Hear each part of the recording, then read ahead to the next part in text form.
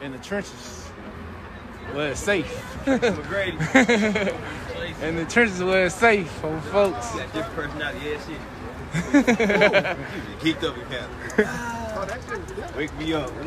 YouTube, what's going on? We back at it again. So you got that boy Lil Durk posted up with all the real steppers and all the hitters out on 59th Street, you know what I'm saying? That later on that night, the police went to O Block and they arrested C-Thang and Muwop and DQ. And like I said, man, the feds already been watching them boys for the last couple of months, you know what I'm saying? The police already knew that they had something to do with FBG death, you know what I'm saying? That boy Zell been took his life because he couldn't really handle what been going on, you know what I'm saying? I already know just by him being on Instagram or certain things be floating around, he gotta see and he gotta deal with, you know what I'm saying? So that boy took himself out. And like I said, man, the police just hit O Block and arrest all them boys and lock them up. And you got that boy Lil Durk posted up with all the hitters, you know what I'm saying? So y'all hit that like button, subscribe to the YouTube channel, leave a comment below. You got OTF gang members pull up on the block, and like I said, man, it's a lot of stuff going on.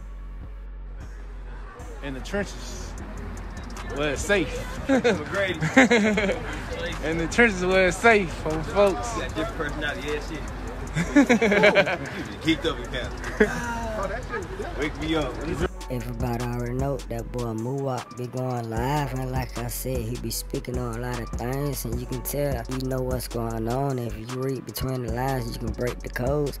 So like I said, man, FBI been had their eyes on them boys, and they came through O Block and scoop all them boys up, you know what I'm saying? They're facing life in jail, you know what I'm saying? So you gonna see what's going on, man. We out.